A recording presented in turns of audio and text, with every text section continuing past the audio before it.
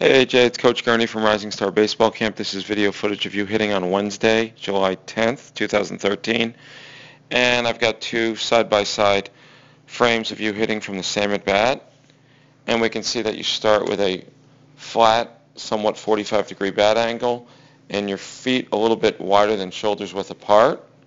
And as we play this in slow motion, we see that when you take that front foot stride, you land a little bit more open than ideal. So if you look at the frame on the left, that front foot has opened a little more than we should, because if the pitch is anywhere but inside, you're going to struggle driving it with authority up the middle or the other way.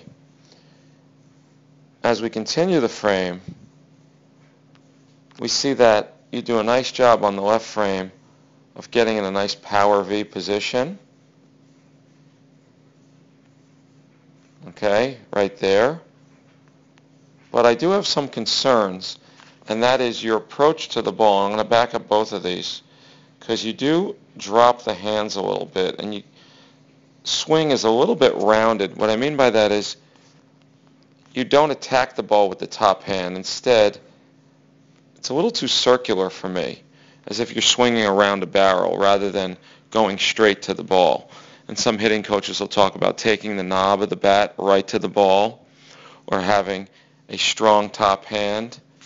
And as we see here in this frame on the left, you get a little bit around the ball here. I do really like your posture at contact, as we'll see on the right frame here. So at contact, excellent textbook posture.